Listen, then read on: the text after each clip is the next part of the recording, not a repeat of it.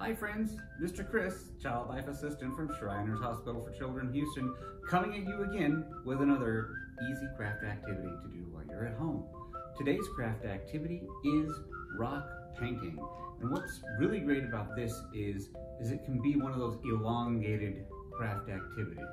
So you'll see over here to my right, I have a bag of rocks that I picked up from a home goods store, but you may not have the ability to get out and get to a home goods store. So step one, what you can do is you can engage your children in going on a rock hunt. Go around either the local neighborhood or your yard and find some different sized rocks so that they can paint them. And here I have some medium-sized rocks. I also have a large-sized rock here. Obviously, the larger the rock, the better to use because there's more surface area to paint. Another tip or trick that if you are grabbing rocks from the wild, or even if you're using a bag of rocks from your hardware store, it's a good idea to maybe the night before, if you're using the bag of rocks from the hardware store, kind of wash them off, dust them off, because sometimes they can just get dusty. I find that the paint sticks to the rock a little better when it's nice and clean and dry.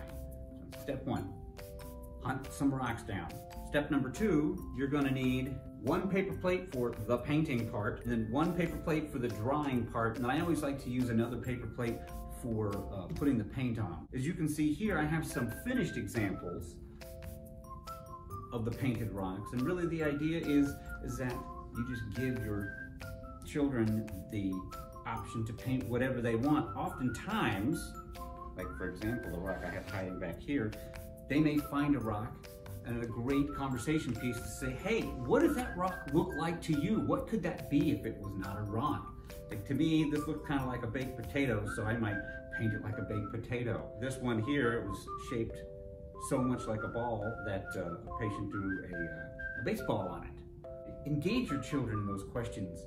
What does that look like to you? What would you imagine this would look like if we painted it? Another great activity to do with this, we talked about it being an elongated activity.